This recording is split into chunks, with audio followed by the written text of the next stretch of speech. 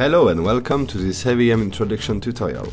In this video you will discover the basics of the software in just a few minutes. To create a mapping we simply need a computer with HeavyM, a projector and any kind of volume to project on. Let's start with a quick overview on the interface. When first opening the app, the welcome window gives you access to help and learning resources. Here we will start with an empty project. The work area is an artboard on which you create your mapping. The darker rectangle is a projection zone. The toolbar contains the main features that you need in your workflow. For example, the shapes and creative tools help you draw your mapping easily. The layer panel lets you manage groups, shapes and the hierarchy of all these layers. The properties panels allow you to add and set effects on multimedia content in your mapping. Then you can divide a project in sequences with different content and organize them in a sequencer.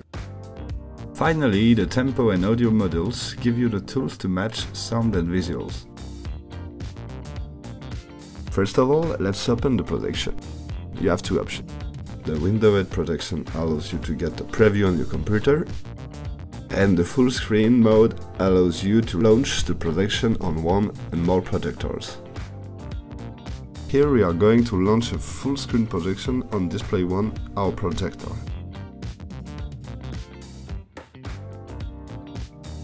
Let's start mapping. You can activate the cursor to see the pointer in this projection. Drag and drop shapes from the toolbar and place their points to map your volume.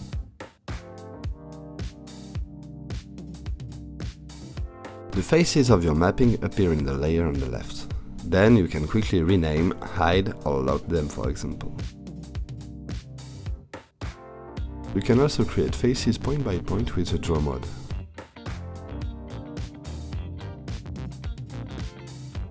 Put the final touches by adjusting points with the arrow keys. We can then start adding group effects in your mapping. We can remove the default white border and activate other effects with the on-off toggles above the tabs. You can then vary the many parameters and combine effects. Here these effects are applied to all faces in group 1. Let's create a new group and use it to add different group effects. Let's add a filling effect this time.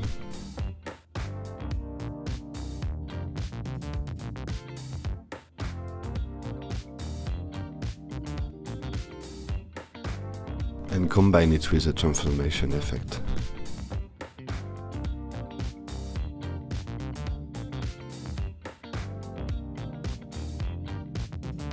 Nice! In the timeline, we can then create a new sequence.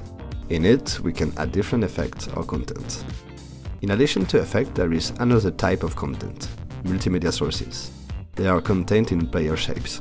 Here, let's add a video in it.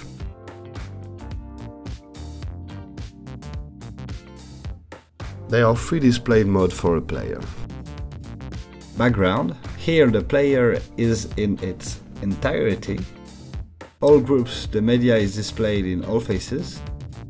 Solo group, the media is displayed in a specific group only.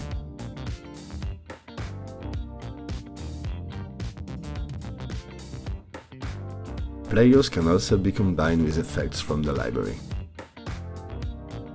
Here, the stripes effects is applied on the top of the video.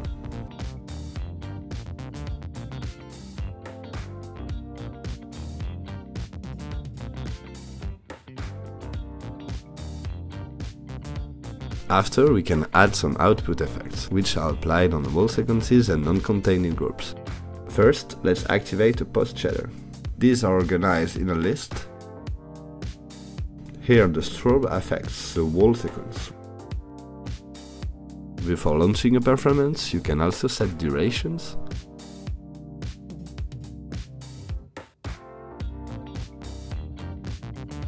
and prepare transition between sequences. It's possible to activate a transition effect at the start and at the end of a selected sequence.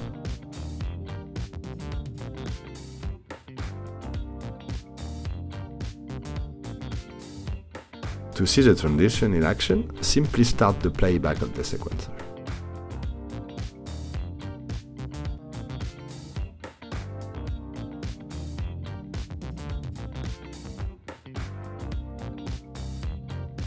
That's it for the basics of video mapping with HeavyM. You are now ready to create your first project. Afterward, don't hesitate to check out other tutorials to improve your skills, or discover the many other features of HeavyM.